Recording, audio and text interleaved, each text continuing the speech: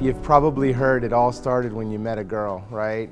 And so it all started when I met a girl, Mackenzie, and her and her family came and shared their journey with me. They wanted me to really understand what it felt like and meant to be the recipient of care as a cancer patient.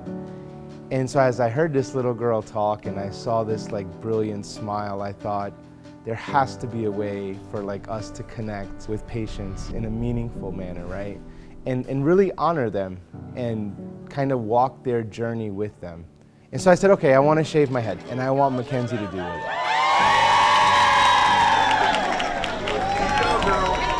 This is our third year doing Clips for Cancer, and it's bigger than I could have ever imagined. It's very exciting. I never thought I would be able to start something like this. It's such a difficult journey for families to deal with pediatric cancer.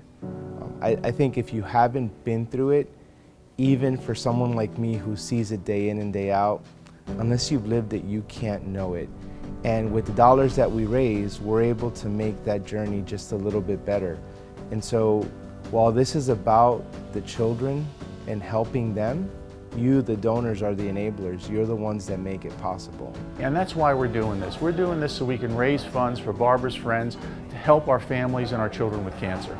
A big part of what makes this such a special event is the excitement and the joy the kids have in doing it. You know, these children have every reason in the world to be upset and unhappy and grumpy and grouchy, right? Because it's not fair. I mean, they didn't ask to be born in the first place, and they surely didn't ask to get sick, especially some of them so young. And yet their smiles are brilliant, and they're so happy, and they're so at peace. And there's so much that we can learn from them. Here these kids are like fighting the battle of their lives, and they have such joy and peace about it. And so I think it really is all about the kids. They're the motivator behind why we do what we do, and to see them enjoying those moments is it's really special.